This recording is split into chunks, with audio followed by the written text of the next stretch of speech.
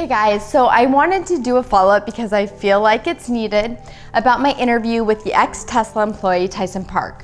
It definitely sparked quite a debate in our comments section, and I really wanted to just share with you guys why we made the decision to post this video. We felt that it validated some of the customer service complaints that we've had verbalized so often by you owners out there, especially during the heart of the Model 3 ramp up. When I originally did get in touch with Tyson, he told us that he in no way wanted to bash Tesla. And if you watch the entire interview to the end, he actually spoke about how much he loved Tesla and the mission. I loved with all my being telling people when they asked me what I did for a job that I worked for Tesla. That was one of the coolest things that I've ever been able to just... I also think that it was extremely brave of him to speak publicly. We've had a really hard time finding employees who are willing to talk candidly due to NDAs with Tesla, but a couple of them actually came forward and reached out to us privately to share their side of the story as well. But before we get there, I do want to remind you guys about the Chicago Chesed Fund's Tesla Raffle that's right around the corner. CCF is a nonprofit group in Chicago that helps families that are in critical need with services like single mother assistance and financial support. They're raffling off around 5,500 tickets for a chance to win a Model S, 3, X, Y, or cash. And they're giving a discount to the first 300 Like Tesla viewers who purchase 2 tickets. It all goes towards a great cause and you get a chance to win a Tesla. I will say that I was surprised by some of what Tyson said during our interview. Like when he talked about how he feels there may be as high as a 25% infiltration rate within the company by other legacy automakers. The very strange hiccups that I would find. It would not surprise me if there was about 25% infiltration from other companies like Ford, Chevy.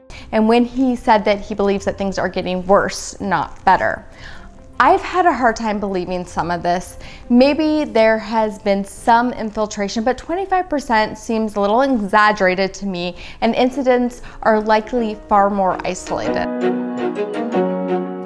I also truly believe that things are getting better, not worse. I don't want to, though, discount anything that he said or his perception, but we did receive several messages from people who not only worked with him directly, saying he may have exaggerated some of those experiences, but we also heard from others within the company in various high-level positions who wanted to shed some light on Tesla's image in terms of its company culture. They told us that a lot of the public perception of working at Tesla is actually extremely flawed and distorted from what is actually the truth and the reality of working there. Sure, they may have had periods of being short-staffed or overwhelmed to perform under tight deadlines, but what professional career doesn't pose those kind of challenges? All major corporations face internal struggles. This is especially true in the tech space with companies such as Apple and Uber. And in the disruptive industry Tesla operates in, they're certainly not going to be immune to any of that either. So that being said, I do believe some of what Tyson told us. Most people who've been following this company from the beginning know that there is some internal turmoil, so it wasn't surprising to hear about the micromanagement and the massive layoffs. I'm also not going to pretend to understand the inner workings of running a publicly traded company, but I'm sure they've had to make really hard decisions based on situations just like this.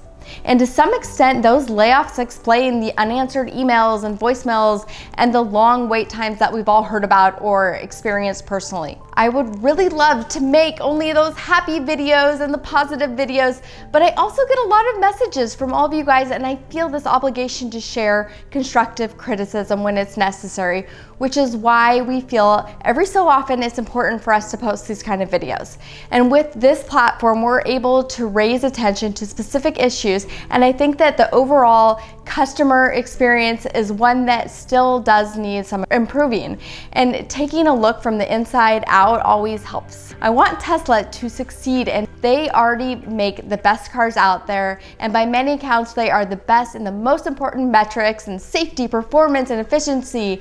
I mean, when we first got our Tesla more than 3 years ago, their service was otherworldly. We started this channel in part because we were just completely blown away by how we were treated. Every time any kind of issue arrived, they would call us and they'd pursue us and they'd rectify just about any concern that we had, whether it was our fault or not.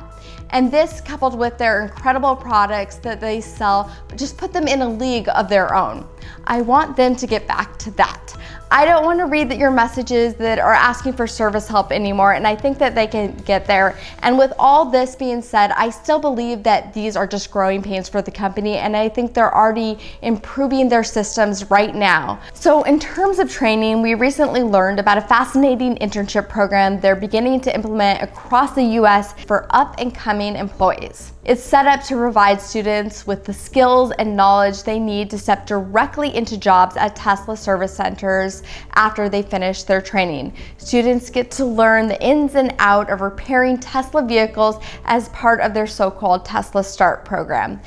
This is just an example of programs that Tesla has already implemented and hopefully leads to better employee training.